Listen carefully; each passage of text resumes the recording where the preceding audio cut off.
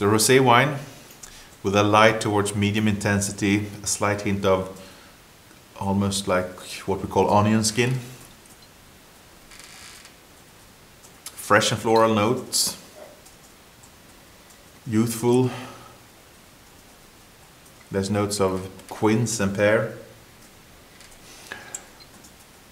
Some floral, some hints of flower as well.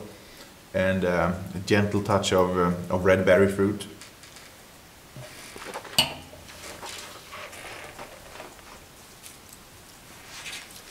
Palate is generous, quite round and quite rounded palate, I would say. There's some red berry fruit going on there. It's close to dry, but feels like a slight hint of sugar, but kept down by a nice and fresh acidity.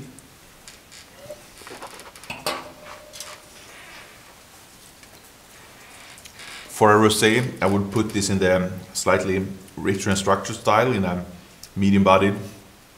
There's we feel a hint of the skin contact there. There's a balanced bitterness resembling grapefruit skin, and medium long finish. Still a young wine to enjoy young.